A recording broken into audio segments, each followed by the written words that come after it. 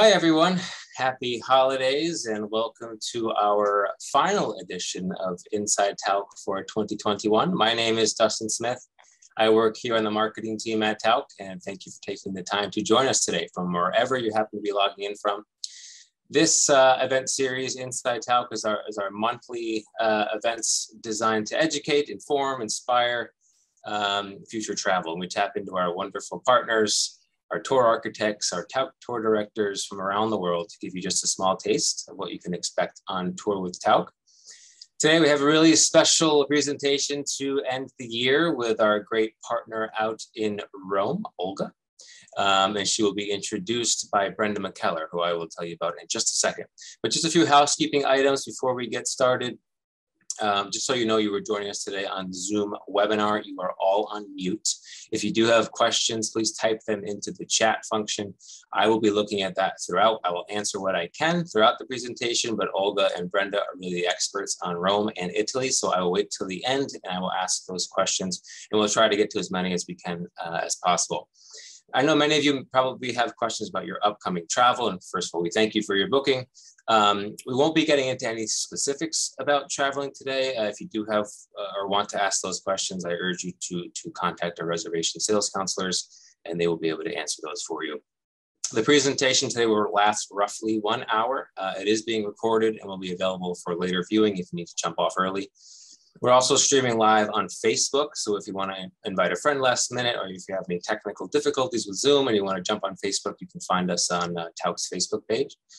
And lastly, we will be sharing a bunch of images and some short video clips throughout. You do have the option to toggle a black or gray bar, vertical bar on your screen, left or right, to either make myself, the speaker, bigger, Olga, or the pictures bigger. So you do that at your own leisure.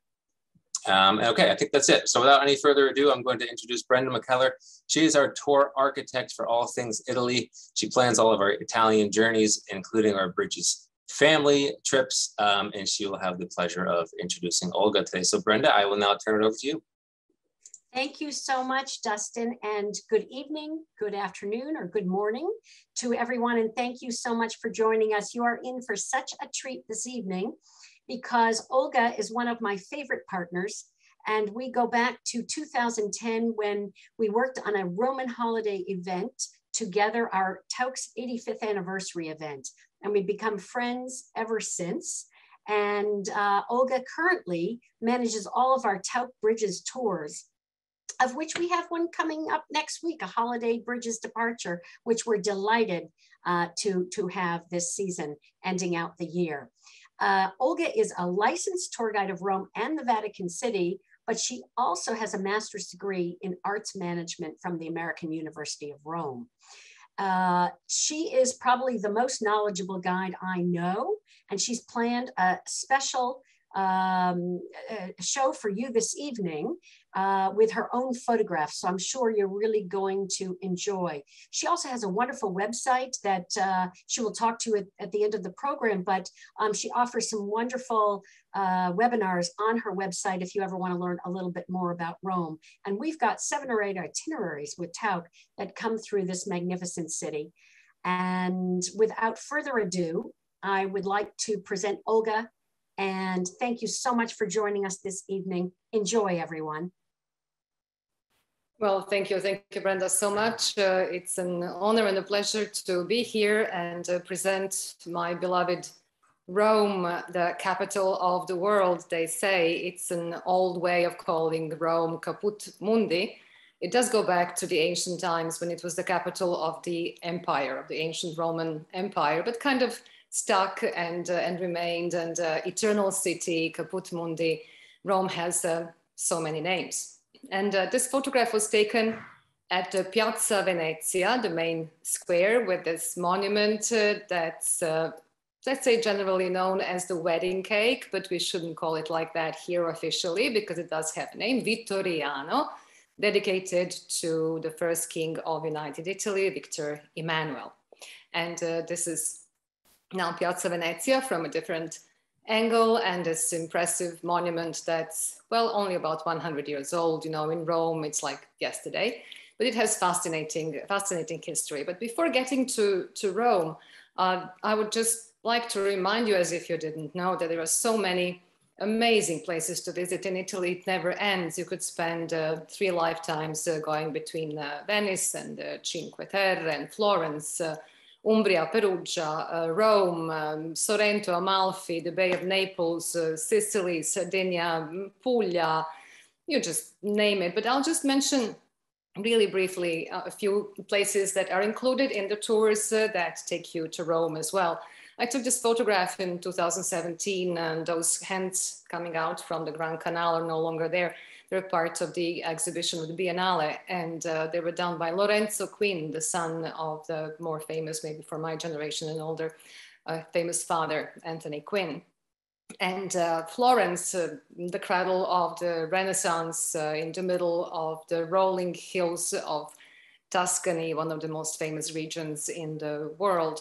You may go to the so-called quieter sister of Tuscany, which is Umbria. This is a lovely cathedral in Orvieto, a charming small town perched on a volcanic cliff, really, really impressive. Or you may decide to go down south and enjoy even some Arab Norman architecture. This is the cathedral of the small town of Amalfi, which gave name to the coast, Amalfi Coast, south of Naples.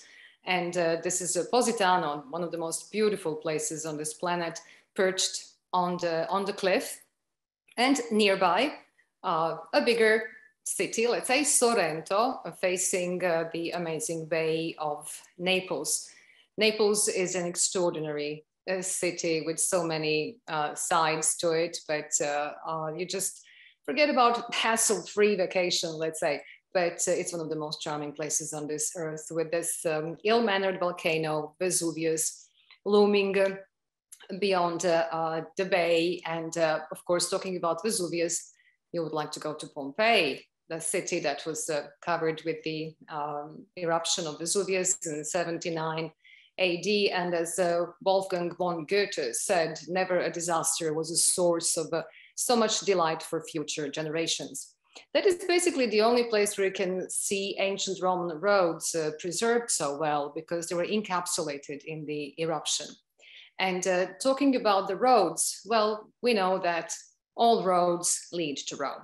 And now we have jumped into the ancient Roman Forum. This is one of the roads that you can see there. But before I start talking about Rome and the different sites, I will be mentioning some of the sites that we do visit on our tours with Tauck, and also some others that you would like to visit either during your free time if you're on a tour, or if you come independently.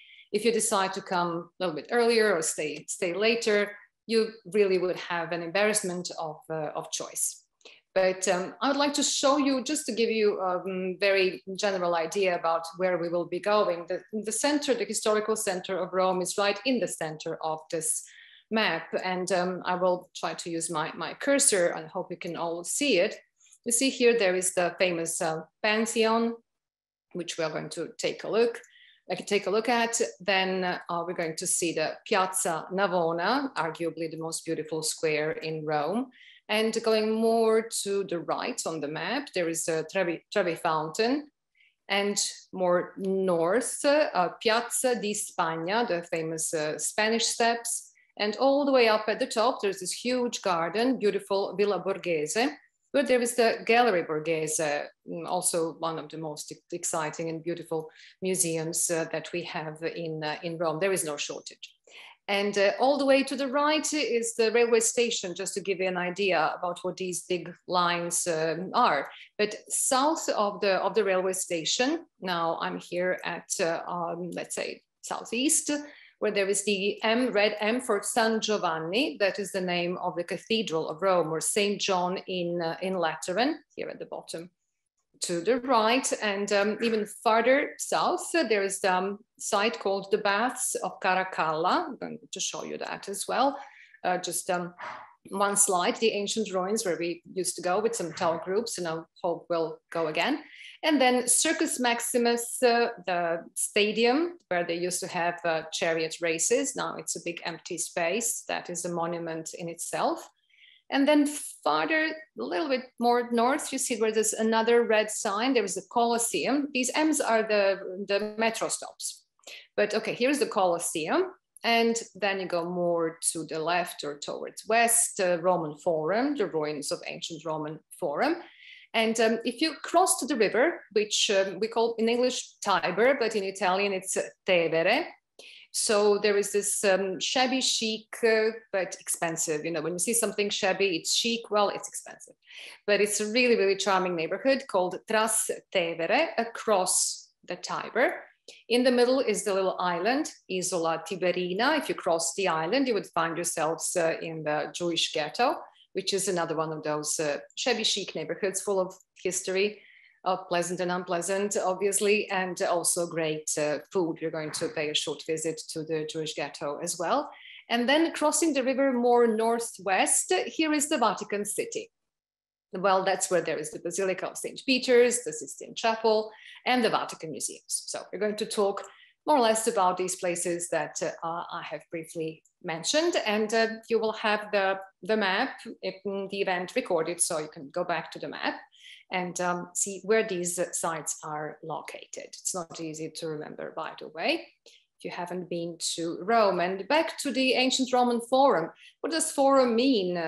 There are several theories about the origin of the word, but they're all equally boring. What it came to mean is a place where people gathered for social, political, religious purposes. It's a sort of a social media of the past. And it's a valley that was drained in the 6th century BC with a huge canal called Cloaca Maxima, like the huge sewer, basically. And it's full of ancient temples, basilicas, which back then meant like the courthouses. And it's visitable, obviously, and it is one of the most exciting places to see in Rome. This is the Capitol Hill, where there was the center of the political life. For example, this building that you're looking at with the bell tower is today the town hall, but in the Middle Ages, it was the Senate. And at the bottom where you see those arches, that was the archive, state archive, already in the 1st century BC. So it really goes back a long way. And it's a sort of a double-faced hill. So if you approached it from the opposite side, which is the actual entrance to the hill, that's what you would see. The architecture we owe to one and only Michelangelo.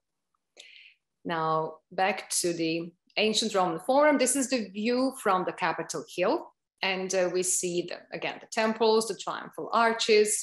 There are only 3 triumphal arches that remain in Rome out of approximately 30 that used to be there in the ancient times. And far away, the far end, you can see the Colosseum, which we will get back to. Of course, the churches as well that were built on top of ancient Roman monuments, frequently within the temples. We're going to see that again. And inside the forum, you may stumble upon or go on purpose to a place where Julius Caesar was cremated. There was a temple dedicated to him by his adopted son, Augustus, and he was the first man to be deified. And for some reason, there are still people who, well, bring flowers to Julius Caesar. Well, why is that? I really don't know. But the little coins, there have been there in all the places where people were trying for some luck. So little coins, you can find them everywhere. People just saying a little prayer, saying a little wish. I don't know what Julius Caesar has to do with that, but they're there. And another gorgeous view from the Capitol Hill is at the Imperial Fora, which is the plural of the forum. See the extension of the temples and the basilicas, the forums of fora, I should say, of different emperors, divided by that gray wall, which is igneous, so built of a volcanic rock. It used to divide the back then poor neighborhood called Suburra from the official center of the capital of the empire. You see a big empty space and a large road, but that's modern. That's the result of Mussolini's destruction, actually, of the many layers of history to create this road for his military parades in the late 1930s. It's like the artery for traffic between the ancient Roman Forum and the Imperial Fora. Now, talking about the ruins, well, there's the embarrassment of choice. These are the baths of Caracalla. Caracalla was the emperor in the 3rd century, and the thermal baths were built for all the people of Rome. There were 11 huge public baths. Of course, wealthy people had their own. They were called balnea, but the public baths were the thermal baths of Caracalla. Today, they are the stage for operas and shows and ballets. It's an amazing sight. And more ruins, but in the very heart of Rome, there is this square where 4 temples were discovered from the Republican times, so before the empire. And that goes back to the discovery goes back to the 1920s. And this is where Julius Caesar was actually assassinated, because the building of the Senate was under the construction during the times of his rule as a part of the triumvirate. And this is now a square called Torre Argentina. Now, Pantheon, we must always mention the Pantheon, one of the most exciting and unique buildings in the world. It was a former temple, most likely dedicated to all the gods, which the name says, like Pan, Theon, Pan, all Theo, God, all right, so Pantheon, but there are also other theories, but I would like to show it to you also inside, because from the outside, it looks just like a gigantic cylinder with a relatively shallow dome on top.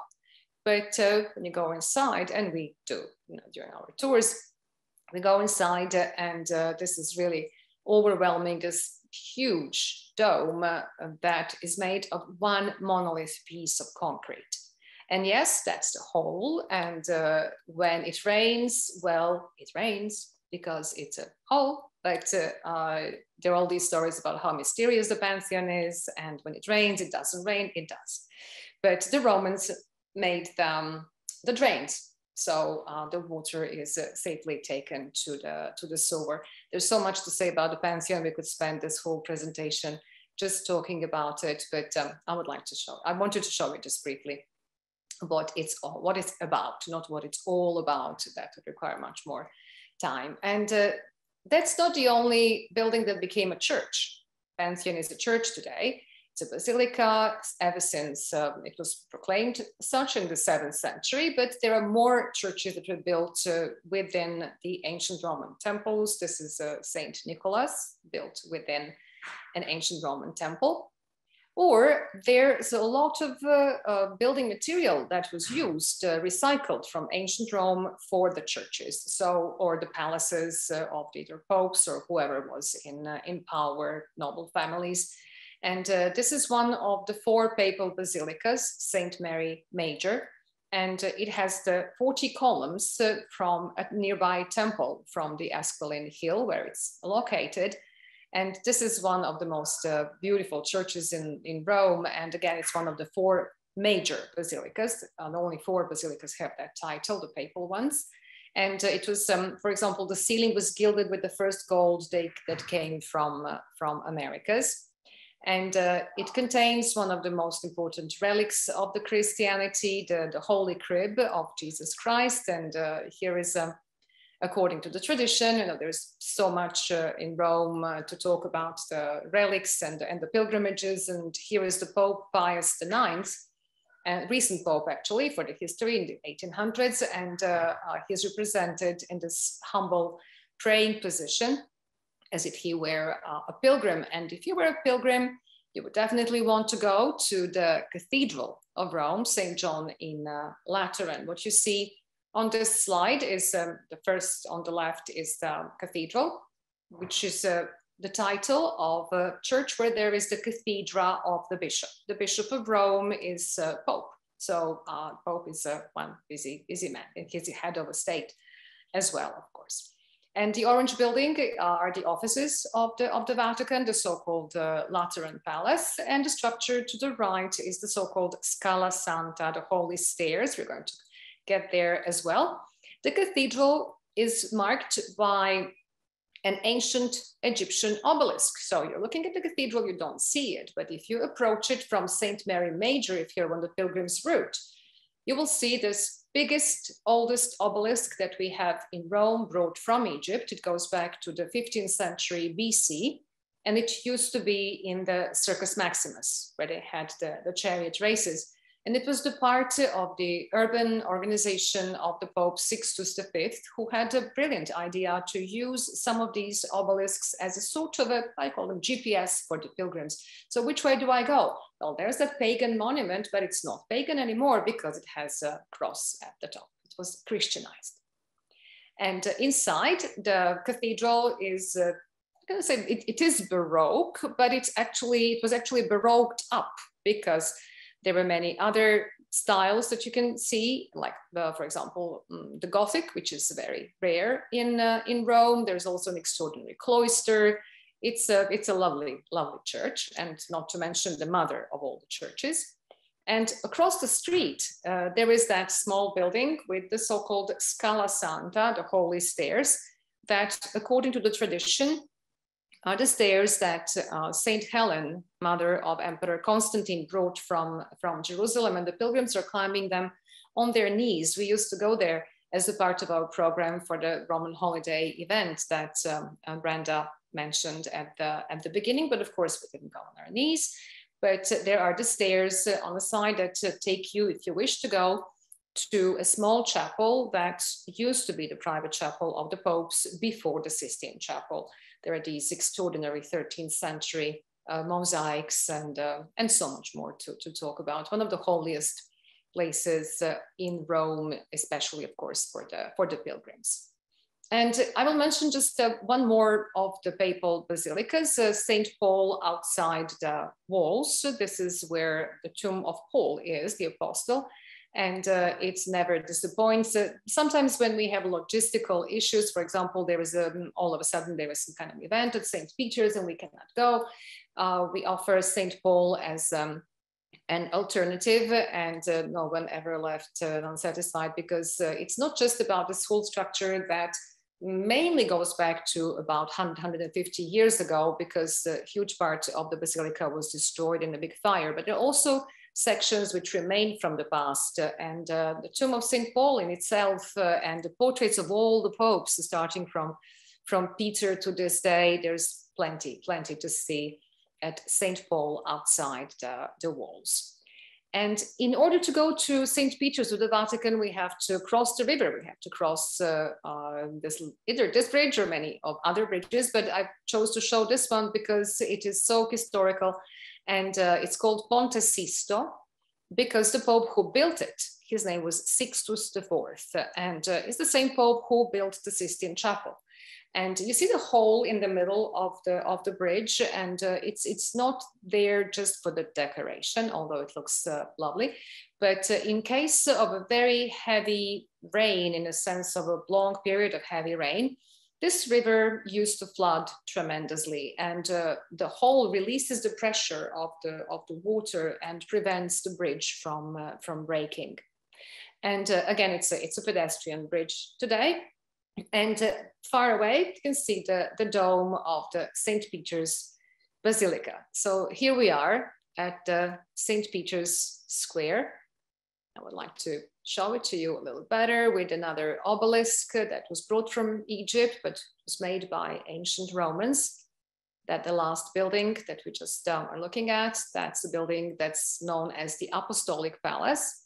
And that is where the popes usually live. At the top floor, there is the papal apartment. The current Pope Francesco, he chose to live in the residential area. So, but he does respect, of course, the tradition of showing up at the balcony, at the window of, let me show you, the second window, top floor, second window from the right is the study of the papal apartments, and the Pope shows up there every Sunday, 12 o'clock to bless everyone.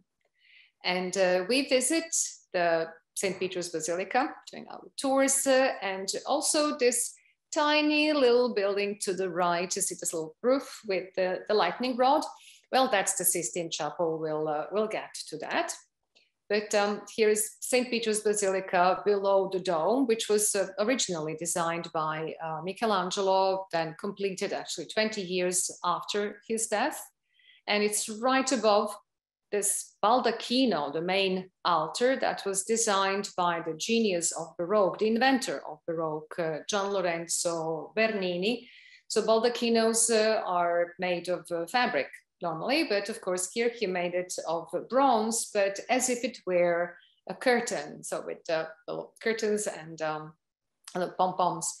So he mixed the genres, the style, and the painting and sculpting and architecture. So thanks to Bernini, we have so much in Rome. We do the tours, just covering just Bernini's architecture and art.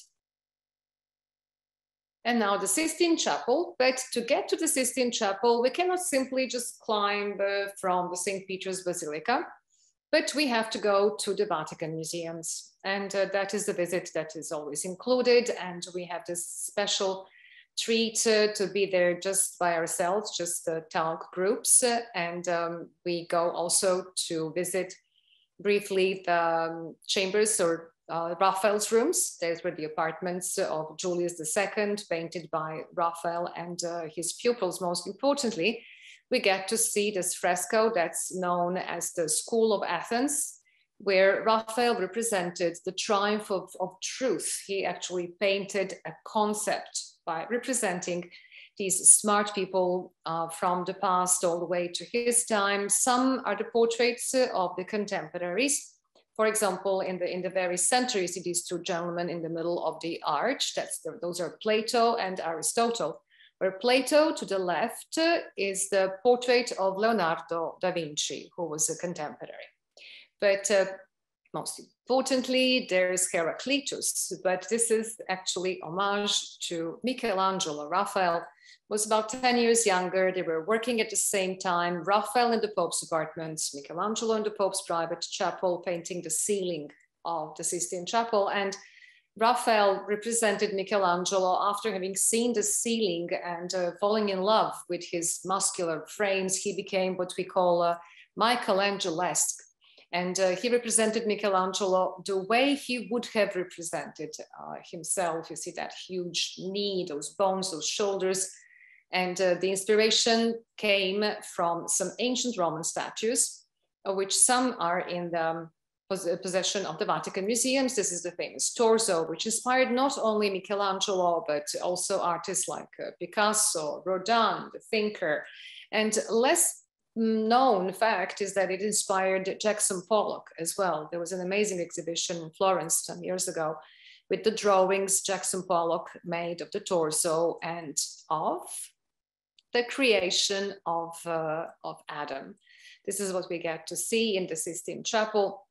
See both Adam and God have this incredible six-pack inspired by the torso, and God is represented as a man in his prime with the face and the head of a mature man. So he's transmitting both wisdom and strength. And the handsome Adam, he's not standing because he can't. It's only one part of his body actually has come to life in front of our eyes, and the remaining part, just look at his right hand, is still not alive. But it's just one, it will be in a minute, but it's just one of the amazing 9 panels in the center of the ceiling with the creation of the world. But Michelangelo did not only paint that, he came back when he was in his 60s, and he painted the Last Judgment. So we enter the Sistine Chapel through that little door that's on our right here, and we find the Last Judgment immediately to our right. Took him 5 years. And this is an old photo of one of our tours. If you see any people, they're not my group, it's another Tauck group. So it's really just for us. If you have been to the Vatican museums during the day, then when we say the crowds at the Vatican museums, you know what we are talking about. So this is a very special treat. And we leave the museums down this double spiral ramp that goes back to the 1930s, but also was inspiration to Frank Lloyd Wright for Guggenheim Museum in New York. So it's all very impressive, but if you just would like to decompress and spend some time walking around the charming streets of Rome, here is Trastevere, again, across the Tiber, where that became one of those shabby chic, expensive neighborhoods. Or, of course, the ghetto. The ghetto is on everybody's list for history, for cultural tours. Of course, there is a Jewish museum. This is a synagogue, the Great Synagogue of Rome, built in 1904, because the actual ghetto does not really exist anymore. It was replaced by this new neighborhood because during the urbanization of Rome in the late 1800s, some of the neighborhoods, many of the neighborhoods that were in a bad shape were replaced by new modern structures. So here is the synagogue. But around what used to be the ghetto, there are older buildings, for example, the part of the so-called Portico d'Ottavia that goes back to the times of Emperor Augustus. And apart from the history and culture, we do go to the ghetto a lot for great food, absolutely great food. There's so many excellent restaurants, and most famously, everybody wants to taste Jewish artichoke. It's not really Jewish artichoke, but Jewish style, double fried crispy artichokes. But you have to start your day with something. And in Italy, you will start with one of these marvels that anywhere else on this planet would be desserts. But in Italy, they're mainly breakfast a deal. And you see me with my friends, there's a cappuccino. We're always joking, after 10 o'clock, there's a cappuccino police, maybe until 11, if they are more indulgent. Cappuccino police, so it's a breakfast thing, but it is just obviously a joke because you can have whatever you like whenever you want. But let's say that Italians would normally have a cappuccino for breakfast and espresso. And these amazing sweets are, for example, you could choose here at the top to the left, there are the cannoli or cannolo is one, cannoli is plural. That's Sicilian, typically Sicilian with ricotta. And here to the right that's what I love, the maritozzo, typically Roman, a little sweet bun with whipped cream. And then in the front row, there are the sfogliatella from Naples area. So great way to start your day. And then come lunch, you would like to have something light.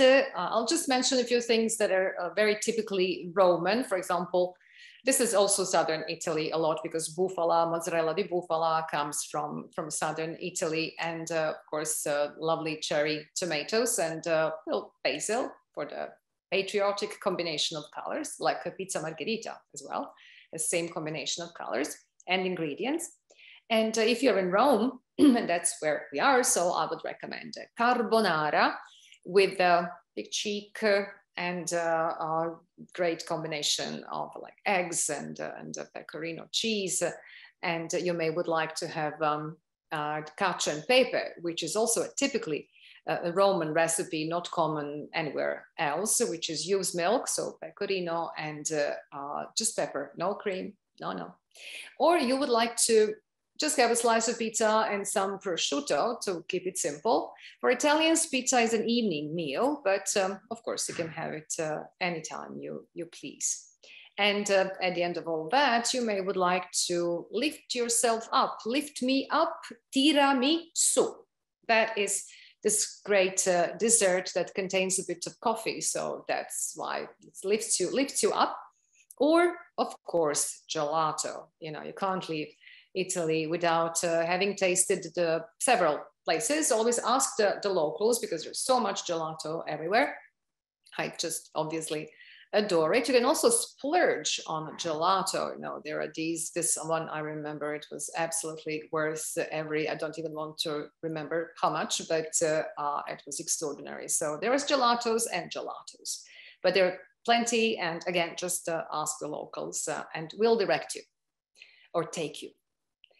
And now that our tummies are full, then we can go back to, homework. We can go back to take a look at Ludus Magnum. At first it may not sound familiar, but this is where the gladiators were trained for their fights at the Colosseum. Colosseum, one of the 200 amphitheaters that were found at the territory of the former Roman Empire. Plenty theaters, but about 200 amphitheaters or double theaters.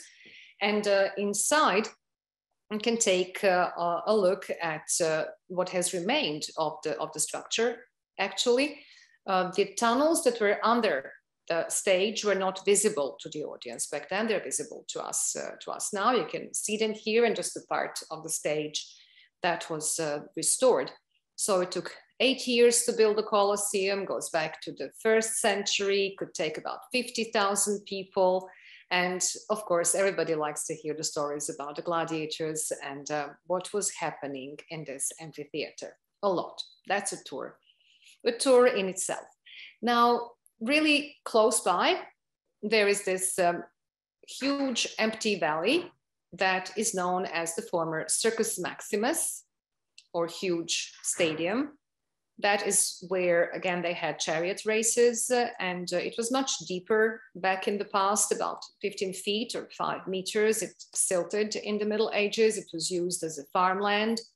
And then the farms were removed in the late 1800s. And this is now like a national monument, empty as it is, used for big public events. There's a great view of the Palatine Hill, better in the afternoon when the sun is behind you, if you would like to take some nice pictures of the ruins of the Palatine Hill, where everything started. In 753, Rome was founded on this hill, and eventually the emperors lived there, and it gave us the word palace or palazzo. So the Palatine is one of the 7 hills of Rome, 7 hills, the original 7 hills of ancient Rome. There are about 30 humps and bumps, as a British friend of mine would say, but 7 are those historical hills. And we also do have some pyramids. You know, there's really the embarrassment of choice when it comes to what you would like to do, where you would like to go in Rome. Of course, as I mentioned, I did list a few things that we do visit with our tours, but there are so many that you can visit if you decide to extend your stay or come back. And this does look like a pyramid, but it's actually a tomb of an ancient Roman from 2000 years ago, built in the shape of a pyramid. This is one of the gates that make part of the 3rd century wall, 3rd century AD wall that's 13 miles long, that was built to prevent the so-called barbarians from entering Rome. So see, I'm trying to squeeze in about 3,000 years of history in about, well, 45 minutes, more or less. And something that I would warmly recommend for those who have more time is to visit the Gallery Borghese. On my site, you can find a presentation in detail about those amazing works of art collected by a cardinal who was the nephew of the Pope, Paul V, Cardinal Borghese. You go there to admire so much, but let's say most famously Bernini's statues. This is Bernini's David, King David, and also Bernini's Rape of Proserpine, the famous marble statue full of emotions, where Hades grabs Proserpine and takes her down to the underworld, and eventually she, well, becomes the queen of the underworld, the goddess of the underworld. And there are many more Baroque palaces if you are more into Baroque and how did the papal families live. There is this extraordinary museum, Doria Pamfiglia. The family is still around, and this museum is really worth visiting. And there is Palazzo Colonna, where we used to go on some of our events, and I hope we will go again. And it has peculiar opening hours, just let's say Saturday morning, but it's possible to organize private tours. But let's say if you are in Rome on Saturday morning, you may would like to see this hall where in the movie Roman Holiday, Gregory Peck and Audrey Hepburn look at each other, and I'm not going to tell you if they elope or not. You have to, I'm sure most of you know. But this is the hall where she finds out that he's a journalist. And again, it was part of our tour, Roman Holiday, and it's still part of some other tours, not the bridges. that I handle with my team of, we like to say we're kid-friendly colleagues and friends. Those are tours adapted to children. And also, of course, adults. We're friendly with adults too. And so that's just a little close-up of that extraordinary hall at the Palazzo Colonna. Or you would like to just go for a leisurely stroll. And although this castle called Castel Sant'Angelo, not far away from the Vatican, just about 10 minutes walk, it is a museum, but you can just wander around the neighborhood and maybe cross the bridge, which is also pedestrian, and pick up your favorite Bernini's angel. He designed these angels. They're flanking the fence of the bridge. Each one carries a different so-called instrument of the Christ Passion. This one is carrying the column of the flagellation. And of course, Piazza Navona, it's included in most of the tours. Piazza Navona is arguably the most beautiful square in Rome. It was formerly, 2000 years ago, it was ancient Roman stadium. That's why it retains this peculiar shape, because the buildings that came in later centuries were built on top of the pre-existing structures. And in the very center, right in front of the Church of Saint Agnes, there is the famous fountain by Bernini, again, the four river gods that represent four continents known at that time, surmounted by what looks like an ancient Egyptian obelisk, but it's slightly deceitful. It's actually 2000 years old ancient Roman knockoff. So that's one of our little stories that we tell. And also about how it was found out and all that it's not Egyptian. And you would like to follow the Caravaggio's trail. We try to include Caravaggio wherever possible, especially the one in the St. Louis of France, if there is time. And he's this irrespectful artist. There's several of his works at the Gallery Borghese as well, but also in three churches in Rome. This is one of them, with the cycle of his paintings dedicated to Saint Matthew, the choosing of Matthew. Here is Jesus Christ coming as a light from that wall and choosing Matthew, the painter who at the end of the 1500s, beginning of the 1600s, changed the history of art with his realistic representations of even saints and Mary and Jesus, famous for his dirty feet. Yeah, just like that. And you may be in mood of something completely different, which would be, for example, to the left, you can see some rationalist or fascist architecture surrounding the mausoleum of Emperor Augustus. Now, this is an incredible contrast. And just recently, this mausoleum opened after years and years of restorations, and it's really fascinating. So when you come to Rome, you just get to, okay, I'd like archaeology, architecture, food, just wandering around, Catholic churches, the Jewish history, anything, really. It's a bottomless treasure box. And we frequently try to just we see how old the kids are in the group, and then we ask them, did you bring any food for elephants? In any case, well, maybe. There's this little Bernini's elephant right behind the Pantheon. So there's also lizards and lions and plenty of fun animals to go on a safari in Rome as well. That's something that can be done. Or we teach everyone how to drink water from these fun fountains that look like big noses, and that's how we call them, il nasone, like a big nose. And what do you do with it? How do you drink water from that? Well, there's a hole, you press at the bottom, oops, the jet comes out. So everybody learns that in Rome. Or if we want to make sure nobody's saying any lie, well, it's difficult, of course, to include, for example, also the mouth of truth. But if you stay longer and if that's something you want to do, it's there. And it's also in the movie Roman Holiday.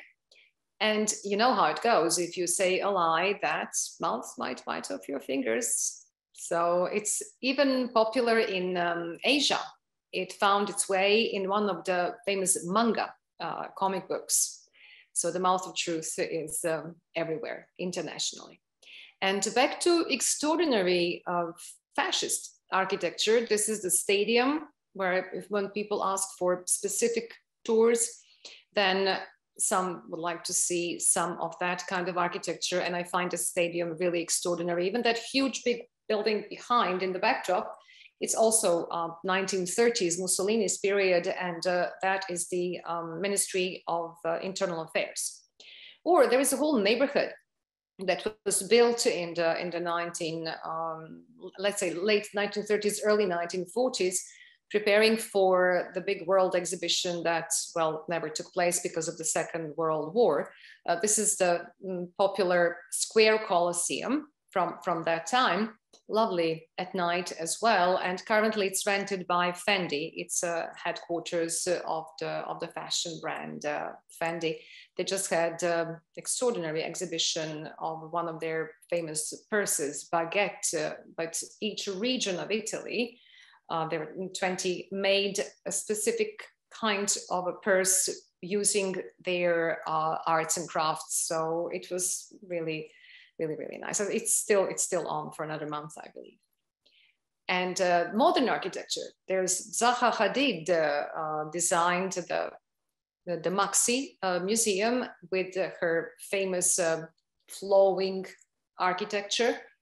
Or also recently, the architect whose name is Fuksas designed this Congress Center that's not normally open to visits, but if there are events, just recently there was an event dedicated to contemporary art. For the first time, Rome has a really great fair with contemporary art. Normally you would go to Turin or Milan for that. And inside this glass building, there's this cloud, La Nuvola. And you see how small people are looking at the escalator stairs, and the whole Congress Center is inside this cloud. And you may like it or not, but it really is striking. I find it striking.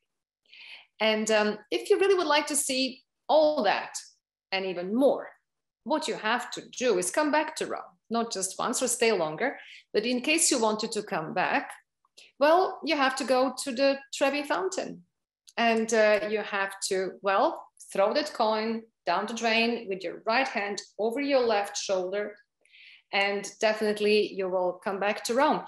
I'm personally from Croatia, and I came to Rome in 1985 as a tourist, and I'm always joking, I must have dropped the whole wallet into that fountain, because in 92 I moved to Rome, so very soon it's going to be, well, 30 years. And I'm so happy I made it my city, the city that I really, really love. And if you enjoyed this presentation, I hope you did, you will come on Tauck tours, or you will just come to Rome and enjoy it. On my site, you can find several presentations on different aspects, on pilgrimages and architecture, and a lot of things. I'm preparing also something on food, and there's going to be more, Gallery Borghese and all that. And if you're invited, it's for free, it's there. And if you have any questions that you may have forgotten to ask during this event, or something pops into your mind, there's my email, and I'll be happy to answer anytime. Well, thank you so much, everyone. I hope you enjoyed it. Thank you so much, Olga. You know, I lived in Rome, as you know, for 5 years, and it's still not enough time. You made me want to go back again and again to the Eternal City. So we so appreciate your taking the time to create this very creative presentation for us. And we hope that all of you out there yearn to come to Rome again, or for the first time if you've never been. I think Dustin is going to open it up to questions, and I do see there are a few on the chat. So I'm going to turn it over to Dustin. And again, thank you so much, Olga. So thank you, Brenda. Thank you, everyone. Thanks, Tauck, for being in my life. That's very nice. Thank you, Brenda and Olga. That was a wealth of information in 45 minutes time, going all through Rome. Thank you so much for joining us. We do have some questions coming in. I want to start though. I always like to ask, you know Rome so well. You're in depth with everything. On a Sunday afternoon, what are you doing yourself in Rome, Olga, in your city? Where are you going to enjoy your day? On Sunday afternoon. Well, if you're not working, of course. If I'm not working, obviously. Well, on Sunday afternoon, I'm actually resting from shopping. And I know it sounds like, is this woman going to a TJ Maxx? No, since we do not have TJ Maxx, which is horrible. We have also, it's very near where I live. It's called Porta Portese. It's a flea market. It's enormous. And usually on Sunday, my friends come over, everybody loves it. And I know little stands. So what do you want? You know, people who haven't been frequently. So we just love to stroll through the market. And of course, we know the streets, which are kind of, that's not interesting. Or here, you know, here is this Max Mara stand only for 20 euro. And so we just enjoy frequently. My friends come over on Sunday and we just stroll through the markets and we, well, watch movies. But let's say in Rome, if you would like to do more sightseeing, I'm really lucky to make a part of this great community of tour guides. And since the lockdown started, actually, as soon as we could go out on the streets, we started organizing tours. And I'm following my colleagues. Like this afternoon, I followed an archaeologist, one of the colleagues who took us to one of the national museums, archaeological museums, the baths of Diocletian. Yesterday, I went to Vittoriano, the big white monument, with another colleague who specialized in Italian unification. So frequently, at least once a week, I follow, and there's more events. So I must say that there's plenty to learn, even after 30 years. Not that you haven't been there, but there's always something new to hear. Right.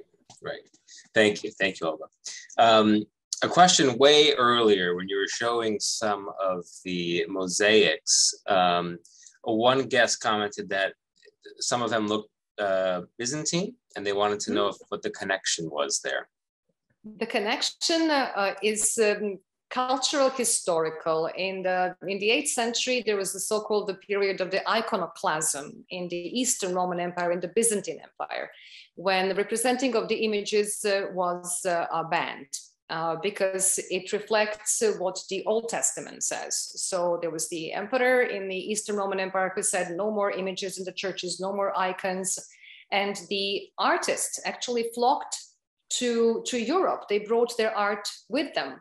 So it influenced the medieval art all over Europe. And so it's Byzantine influenced.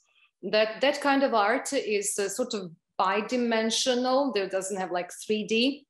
Like Renaissance, because those are actually the images that take us into another world. So they do not have to be represented in 3D. But yes, it is Byzantine influence all the way until Giotto, let's say, and the Renaissance. It influenced even the art in the Catholic churches. Great, thank you. The iconoclasm was over, let's say it lasted a few decades or 100 years or so. And eventually they decided to, well, yes, we can represent icons, but we can represent the saints and Jesus, but it kind of caused this movement of the artists from with that background into Europe. Great, thank you. A couple guests were wondering about the Sistine Chapel and just visiting and picture taking, which I know is always a topic. So, do you know the latest kind of the limitations with picture taking? Is it the same as it's always been? Unfortunately, yes. In the Vatican museums, which are extraordinary, we see Raphael and the tapestries and statues, and it's allowed to take pictures everywhere except in the Sistine Chapel. So there was a question of copyright in the past because of the cleaning that was done by that Japanese TV. They had the copyright of the pictures during and after the cleaning and the restoration. And from what I know, it expired, but they're trying to prevent, especially during the day, the chaos, you know, and all those selfies and all that craze. But of course, we wouldn't do that. They know that, but simply they kind of try to be consistent. And I cannot say, it did happen that occasionally a guard would say, okay, but that was in the past. Who knows, will they be in a better mood when we come back? I hope so. We always hope. Okay, this might be a joint question, actually, if I can bring you in here, Brenda, as well. Some guests have some questions about the hotels in Rome, specifically the Hotel Majestic that I believe we stay in. Could you speak to anything about the hotels? I mean, anything special or particular about them? Well, I can answer that we have 7 or 8 tours that go to Rome. We use the Hotel Majestic on our week in Rome and the Amalfi Coast. And it was funny, the Majestic was the very first hotel that we used on our first Classic Italy tour. Because of the popularity of Italy and especially Rome, we've expanded to 7 or 8 different hotels. Most of our hotels are in the Via Veneto area where the Hotel Majestic is. Easily a walking distance from the Piazza di Spagna and to the center. And there are a number of restaurants there. Most of our hotels are all more or less 5-star. Although I hate to use the star system in Italy because it doesn't really equate all the time, but we do try to use hotels in Rome that reflect the heritage and the culture of the city. And that's one thing that you feel the Italian design is very important to when you're staying in a hotel in Italy, that you feel like you're in Italy and not in any city per se. So I hope that helps. Thanks, Brenda. Olga, anything to add, or is that okay? I like all the hotels that Tauck takes. There are people too. I like the Excelsior with its touch of old style, old world, or Parco dei Principi, where we go with the bridges, or Splendid Royale. These are all really great hotels and a lovely, lovely area where the emperors and the popes lived, and now we come with our groups. I believe that speaks for itself. Really, it's lovely, lovely. It's quite a contrast, but so interesting, right? Just to be able to stay in such an old place that is, revived and new, and you can really think about the history and where you actually are at the moment. It's pretty incredible. There's not too many more questions. I mean, you did a fantastic job. I think you floored everyone. There's a ton of great positive comments with all the information you shared. Is there anything you want to end with, Olga, or any other tidbit you wanted to get across about Rome? About Rome, it's so much. I tried to squeeze in these 3,000 years of history in 45 minutes. Well, I really may invite everyone to watch, if you would like to know a little more. There's a relatively similar presentation I did. It's called A Day in Rome, and it's on my site for free. And then several aspects of Rome are also there if you would like to go deeper into some of the art collections. And there's even one on the Sistine Chapel, but it's on my YouTube. I did it for a nonprofit organization in US. So there would be a list of things to do and read and watch the movies. It took me 30 years and I still feel like, oh, I haven't been there. I haven't seen this. Rome is really inspirational. And if you're coming to Italy, Rome is definitely a place to see. But then again, what's my favorite place? Oh, is it Sorrento? Oh, is it Venice? My God, maybe Florence. So it's so difficult to say. Italy is really, really unique. And Rome is mine, so I love it more than anything else, but I feel happy. There are places in Italy like Venice and Sorrento, for example, where I just get off the train or whatever it is, and I'm just like happy just like that. That's amazing. Everyone wants to be in a place like that, right? You're happy just walking. Yeah. Well, in Sorrento, a little limoncello helps. But... that's a great way to end. Olga, do you mind going back a slide and just putting your information up one more time? If there is some guests interested in contacting you. There we go. There you go, olgarome.com. And yes, to those who are wondering if this presentation was recorded, yes, it is. It will be sent out to all of you tomorrow afternoon at some point, once we get a little editing done with it. It'll also live on our blog page, the Taucker, indefinitely. So if you do need to access it again or want to share it with someone else, you can definitely do so. Or you can go to Olga's site and check out even more Rome content that she has as well. Great. Well, thank you, everyone. Thank you for joining our last event of the year. Thank you, Olga, for sending us off 2021 with a fantastic presentation. We thank you again to those who joined multiple of these throughout the year. Thank you so much for engaging with us. And thank you, Brenda, for joining many of these as we go to Italy a lot on our presentations. And Brenda is all things Italy, so she joins a lot. So again, just big thank yous overall. Happy holidays. And we wish you all the best and enjoy the end of the year and hope to see you out there in Italy next year. Thanks, everyone. Thank you. Thank Ciao, you, everyone. Bye-bye.